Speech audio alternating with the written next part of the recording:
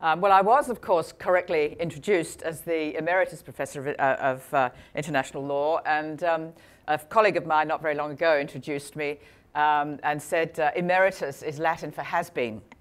Well, I'm not quite a has-been. I have stepped down from 5 years as President of the Australian Human Rights Commission, and it's liberating, absolutely wonderful to be freer, at least, to be a little clearer and more frank about where some of these issues that we're going to talk about today are taking us.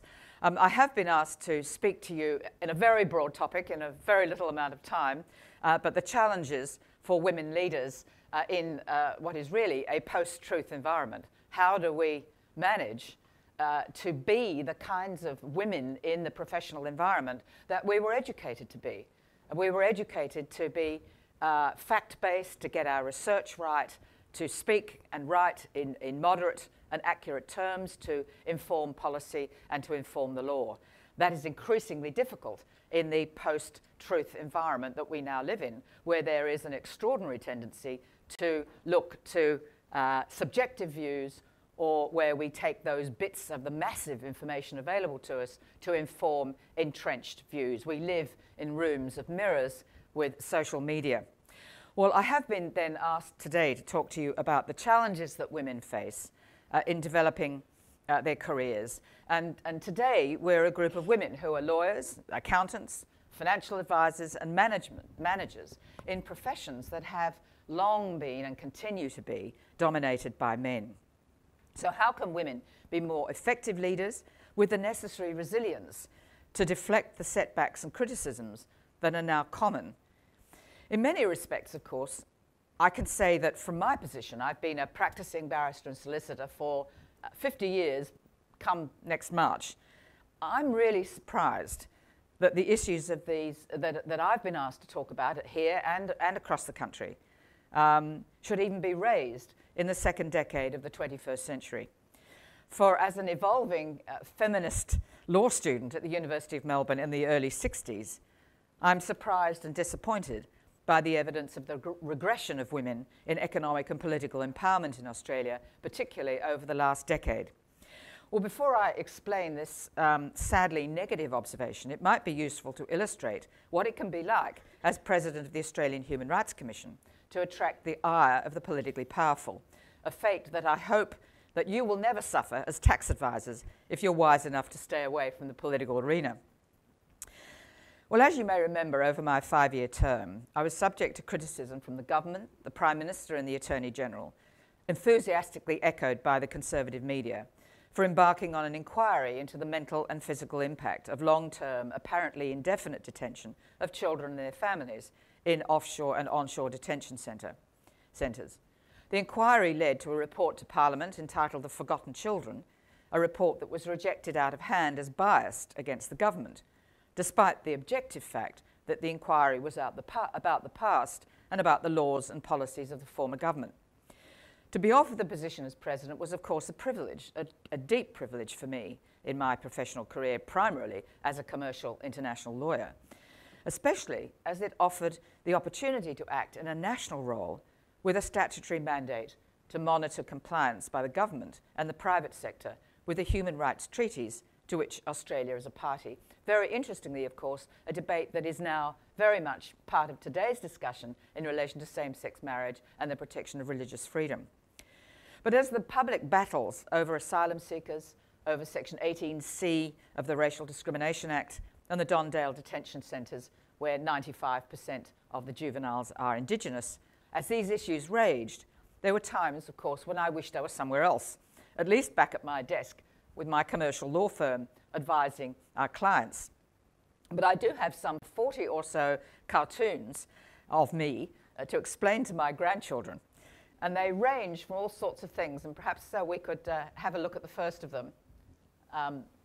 Could we have a look at the first of them? That's the first. This one I really love. This is, of course, what you can do with technology, but it put me and all of the commissioners at the Australian Human Rights Commission as a motorcycle gang. And at that time, I think we were objecting or raising concerns about the mandatory extra 15-year prison sentence that you would be subject to if you associated with with bikie gangs or with known members of prohibited bikie gangs. I was a bit worried because my son's a bit of a bikie, and I thought at some stage I might have to be rescuing him from a Brisbane jail. Then we looked to the second one. This one is me as a jackbooted fascist trying to protect the 18C provision of the Racial Discrimination Act, which of course we now know efforts to reform it have failed ignominiously, mainly because the multicultural Australian community rose up and said we need that provision to place a limit on the right to freedom of speech where that right is in the public arena and based on race, because of race. But that was the sort of thing that I was a bit surprised to wake up in the morning and see in the newspaper. And the next one is my absolute favourite. This is a James Bond themed a cartoon. And it's difficult for you to quite get a sense of it, but basically it has me dangling by a hook above a shark-infested pool as Mr. Abada, former Prime Minister, circled in a submarine and the Attorney General watched stroking a cat. I was about, I think, to escape up a ladder to the sky above, and the caption ran underneath, Triggs, Gillian Triggs. Well, I'll be very interested to see what my grandchildren have to make of all of that. But in thinking about the challenges that face women today, I might tell you, if I may, a little bit about myself, because it perhaps explains how I'm here. I was born in London in 1945, just after the bombs were dropped in Nagasaki and Hiroshima, bringing an end to a second catastrophic world war in the 20th century. I was fortunate to be born into a new world of optimism, that the future would bring opportunity to everyone. The 50 or so nation states in the world at that time had agreed upon a global rule of law through the United Nations Charter and upon the human rights to underpin world peace set out in the 1948 Universal Declaration of Human Rights. A declaration, by the way, that Australia's Dr. Evatt, that rather fusty and brilliant lawyer, actually forged with an extraordinary level of influence as President of the General Assembly, ensuring that the declaration was passed without a single negative vote. Well, I grew up in a sort of Paddington Bear kind of world in a London terrace house, going to ballet classes, becoming a professional ballet dancer, and spending the weekends with my parents at the National History Museum in London, which they thought was good for me and my sister. I came very reluctantly to Australia when my parents moved here and eventually entered the University of Melbourne's law school. Well, these years at university were stimulating ones. We had the privilege of an almost free university education right up to my ultimate PhD in the United Kingdom and America, and the certain knowledge on graduation that we would get a job. We were a highly political generation, marching in moratorium protests against the war in Vietnam. We read Simone de Beauvoir's The Second Sex.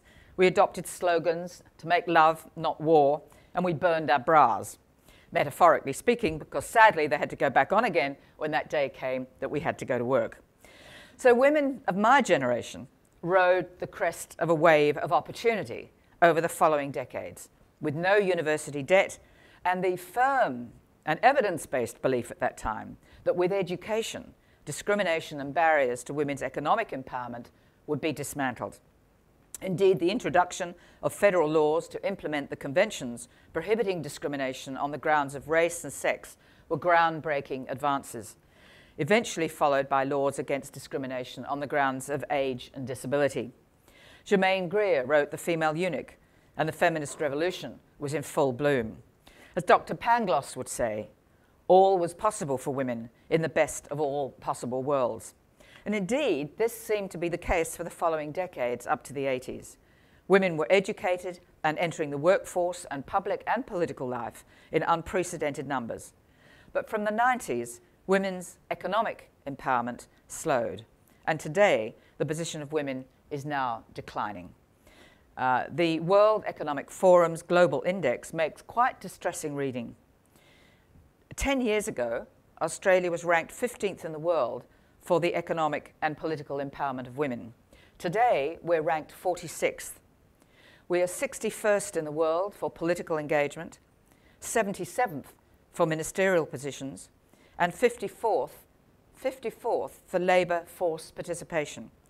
The gender pay gap, around about 17%, continues as a significant problem, and you may have noticed in the paper just a couple of days ago, the Workplace Gender Equality Agency just released its National Gender Equality Scorecard. It reports that while more employers are prioritising gender pay and employment practices of flexibility and reviewing their promotion and leave standards, the pay gap is worsening in Australia across all but 2 of the categories that were measured. That is, management, executive positions, all professional services, technicians, trades, clerical and administration workers. In all of these areas, the pay gap is widening. But as you may be very well aware, financial and insurance services have the highest pay gap at 31.9%. It's fallen, it must be admitted, from 36.1% the year before. Superannuation balances at retirement for women is 46.6% less than men, and women over 55 increasingly are retiring into poverty and homelessness. Female representation on boards has stalled, with about 21% of women on Australian Stock Exchange 200 boards, but 30% of those boards have no women at all.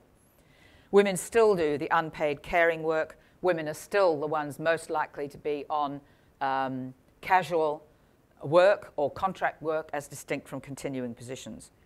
And of course, we have the now shocking data to underpin our understanding of sexual assaults and harassment. 25% of women reporting sexual harassment at work, and the Commission's inquiry into sexual assaults and harassment on the 39 university campuses confirms continuing high rates of assaults and harassment. And of course, we have, again, the continuing figures of domestic violence, where a woman is killed on average once a week at the hands of their partner or former partners. And one shouldn't forget, of course, that men are also killed in much smaller numbers in domestic violence, and last year 25 children were killed in Australia as a consequence of that. Now, one can go on. I'm sure you know all of those statistics as well as I do. But here's the statistic that I think is really the most astounding for me and my generation. And that is that in the global index for the World Economic Forum, Australia is ranked #1 in the world for educational attainment for women. Now, I suspect there's not a woman in this room who would be surprised by that. We know that Australian women are extraordinarily well educated, highly motivated. Our parents and the government and the entire educational system has pushed us through, and we have emerged, and I'm sure you've emerged, in top-ranking professional positions with very high levels of education. And that is the mystery. How is it that Australian women are so well educated, yet this has not delivered the expected outcomes of economic empowerment or engagement with public life? Something has gone terribly wrong. The optimism that I saw and the opportunities that I had in the 60s are now evaporating for many women. Well, compounding these statistics is the demonising of women in the public arena. There appears to be a growing tolerance for and permission to diminish women in the public arena and to abuse those who demonstrate leadership. Prime Minister Julia Gillard, as we all know, was subject to quite extraordinary levels of attack. She pushed back with her misogyny speech, but nonetheless, she suffered the ultimate fate of losing her position. And then we see other examples that are of great concern to me in my former position, and that is the rise of Islamophobia in Australia. It is a data-based fact now that women in particular, and this is very curious, but women in particular, wearing the hijab and burqa, have become a lightning rod for public abuse and for Islamic negative comments. And a recent one, the Muslim woman Jasmine, who was pilloried for her comments, perhaps inappropriate, on Anzac Day. But it's yet another indication of just how vulnerable these women have become. And of course, I've had my own personal experience at the hands of Senate estimates for 8-hour sessions with no legal advice and, more importantly, no food. Well, why? Well, again, I suspect you know all the reasons, and the Business Council of Australia has just put out yet another statement explaining why this is happening and what we need to do about it. Female staff leave to care for children, cutting into their superannuation. They fall behind on pay raises, which of course can be compensated for. Rising understanding of unconscious bias. Very interesting fact I didn't know till I was doing a bit of research to think about today's presentations. Men apparently are much more willing to negotiate pay rises outside the usual cycle, whereas women stick to the process. Women do double the unpaid care work of men. They remain the primary carers for their parents, children, and disabled. And they are the most likely to suffer from cuts to penalty rates, among others vulnerable in the community. Well, what can we do about it? Well, there's a lot that can be done, but my concern is that we've been talking about what can be done about this for now, at least the last 2 decades, without producing the changes. Why are we going backwards? How have we slipped in a relative position from 15th to 46th globally? Now, one might quarrel with the statistics and how this is done. I can't deny that. But you can say that to move from such a position to such a low position has got to have something in it that's of worry and of concern to Australians. We can argue for the business case, and we've done that a lot at the Australian Human Rights Commission. It's not really our business to argue a business case, but you know better than we do that when you employ women, you increase the diversity, originality, the initiatives and thinking of a board or of a company. There's a lot of American evidence in particular that share prices increase with women on the boards and women in senior management positions. One can argue this, and the business case possibly carries greater weight than the human rights arguments that I would make from the Convention on the Elimination of Discrimination Against Women. You can talk about cultural changes at board levels. You can encourage role models. You can review traditional views of merit, although I think it's a very dangerous thing to do because women meet the merit in any event. We're #1 in the world for educational attainment. Merit is not the issue. The issue is the failure for women to move forward. Now, there's a lot of self-help books for women. They're all over the place. Do we lean in with Sheryl Sandberg, or do we lean out and take a more passive role? There's endless conflicting advice that women give to other women, and I don't really want to add to that, except I thought I would tell you just one example that particularly impressed me. Some few years ago, I was invited to be on the Silk Selection Committee for the New South Wales Bar Association. And you will all know that to be selected as a Silk is one of the great privileges of the legal profession. It's a recognition that you are senior and highly respected by your colleagues. It's a peer-based process. There are very few women Silks at the New South Wales Bar. There are some. The particular year that I was in, and I should say this had nothing whatever to do with me, other than the fact that I was on the selection committee, it was a very unusual year because 50% of those that were ultimately selected as Silks for that year were women. Normally, of 25 or 30 that are selected each year, you might get 4 or 5 women. This year, a particular year, there were 50% women. And we started to say, well, how has this happened? How did such a high percentage of women get accepted as Silk when this has been such a difficult thing to achieve in the legal profession globally, but certainly in Victoria and New South Wales? And then we started to look at the paperwork of who applied for Silk. And we realized that the women who applied for Silk and who were successful in getting Silk were ticked through the system because they were ripe or overripe for being recognised as Silk. They wouldn't put their applications in for Silk until they were pretty certain they were going to get it. Whereas the men, talented, they'll probably get it in the end, the men put their applications in 2, 3, 4 years before they were ready for it. And it's part of this phenomenon of men looking for pay rises outside the usual cycle. Men are much more willing to say, I'm putting my hat in the ring, I'm saying, I'm ready for this, even if you think I'm not. I'll try again next year. I don't mind. I can cope with rejection this year or even next year because I'm going to get it the year after. But I want the profession to know that I want to be recognised as Silk. Women will not do that, with some rare exceptions. They will say, I'll put it in when I feel I've met the requirements for the position, and when I'm reasonably confident the answer is going to be yes, because I don't want to be subject to the gossip around the bar that I applied and failed.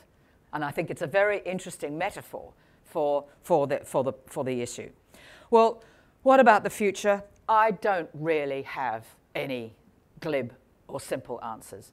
All of the things that the Business Council or the Australian Bar Council is suggesting, they all make sense. Greater flexibility, cultural change.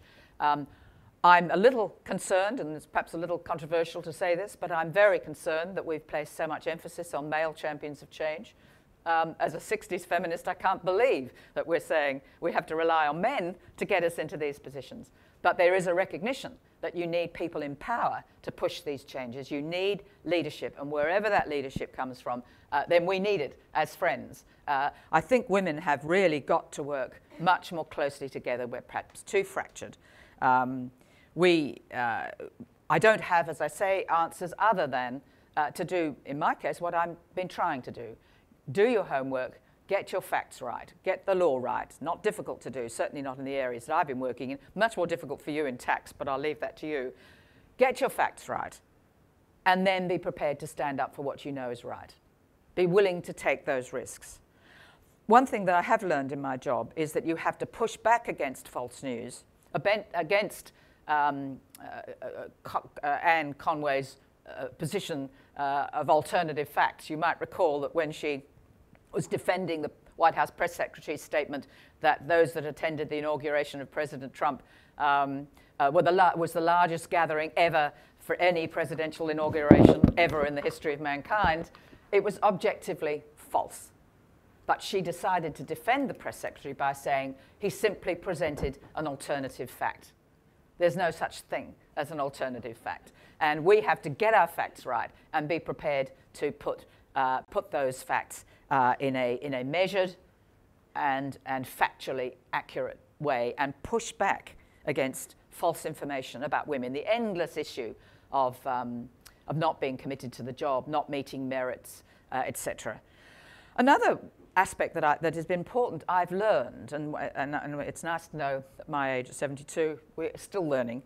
And I'd have to say, picking up the theme of being sort of the feminist of the 60s, there's nothing like being 72 to be liberated, because there's almost nothing anybody can really do to you anymore. You're not dependent. I'm not dependent on a job. I'm not dependent on anybody's patronage. It doesn't matter what people think. I can say what I like, and people can disagree as much as they like. But one thing I have learned is no matter how carefully planned your speech, no matter how much work you've done, no matter how clever you are in presenting your point, the thing that people respond to, in my experience, more than anything else, is authenticity. You can muck it up even. You can get it wrong. You can back away, apologize, and move forward. But if you are acting honestly, and if you come across as somebody who is honest and acting in good faith, that will carry you further than all the glib and elegantly produced speeches or work or documents. Transparency is enormously important. We have to get our work out there in a transparent way. I was also asked to talk about life-work balances. And I was speaking to somebody having a cup of coffee this morning, looking at this beautiful view and enjoying the conversation. But I'm not really a great fan for life-work balances. I'm not at all sure that it even exists. My feeling, and I share this with you quite genuinely, is I've really loved my professional career for the last 50 years. I love going to work. I've loved the opportunities to work with the people I've worked with and to work in the areas that I've worked with. And for me, it's never been about work-life balance. I think if you really enjoy what you're doing and you learn to do it reasonably well, then enjoy it, flourish in it. I find that I long to get back to my garden, but a week later I'm saying, where's the world going? I've got to get back to work. I've been fortunate, of course, to have a good family support. My children are very happy to see me work. But I'm not sure that we should be so concerned about balance. I think if you have a reason for your work and you've got the education and the skills, then use it, enjoy it, and flourish and be enriched by it. And I think perhaps above all, to get out into the public arena and to speak up. Use this education and skill that you've acquired. And I think for women, to work together more. And perhaps if I could finish by saying, I think we've played the game as women. Certainly my generation have. We've worn the jackets, we've got the pearl earrings, I don't have them on today. We've been measured, we've been careful, we've been educated, we've been respectful and courteous. But I'm wondering if we haven't been a little too courteous, a little too cautious, a little too measured. Maybe we need a little bit more of an edge, a little bit more vulgarity, a little bit more of being out there to present these facts and demand that something happens to improve the position of women.